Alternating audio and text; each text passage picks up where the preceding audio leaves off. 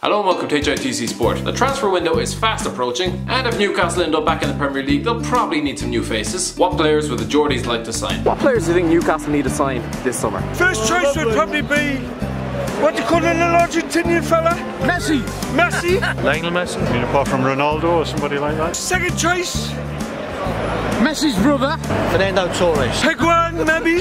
Newcastle's probably too big a club for them. The team at the moment is a championship team. To stay in the Premiership, needs something a little bit better than what we have got right now. A little bit better than Jack Colback is what you're saying. We need a strong centre forward who's played in the Premiership already, and a number 10 to sit behind him, and a proper centre half who can be a captain for the club.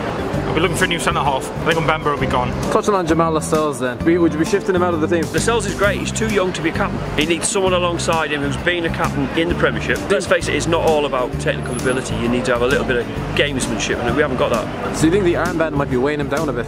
Yeah. The past half a season, it's just been, I don't know what happened.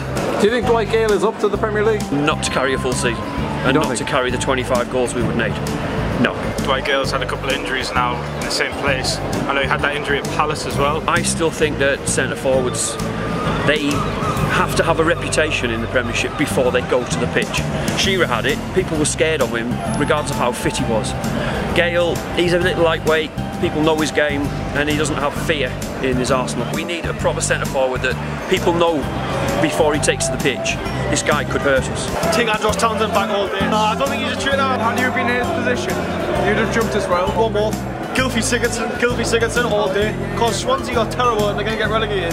And Gylfi Sigurdsson is their best player by a country mile. Him and John Shelby in centre midfield. Would he go from one relegation battle to another though? There's not going to be a relegation battle next season. Let's go with Stevie Gerrard since he wants to come back to the Premier. I think we should sign him. I mean, he retired last year, so that might be a bit of a... He said he was coming back to the Premier. Hey, I would take Defoe. Jermaine Defoe. Because he's a goal scorer, even though he's 34. There'll be a lot of tears on your side if that happens. Oh yeah. Definitely. The Magnum's full. Would you not feel a bit dirty though, having a Sunderland player in your team? He's still class as a Geordie, but he's a world-class player as well. Played in the Premier, he still is. I mean, I suppose you already have Jack Colback, so what's another one? Colback. I wouldn't mind somebody, not necessarily Carrick, but somebody like that. I want Andy Carroll to come back injury prone. I mean, you definitely took that 35 million and ran a few years ago. Oh yeah. Big fan of Knockout. It would even things out, because I'm not impressed with that, so I don't think. I think Gouffran's just about past it as well. He's not a Premier League player. He's had so many chances in the Premier League. Do you think he'd go from Brighton to Newcastle? Probably not, but I think they've got a fantastic team spirit at Brighton, or they seem to have. And But it all depends who Brighton brings in. It might be the case there they couldn't be back next season. And there could be relegation threats. You should be joining a team like this.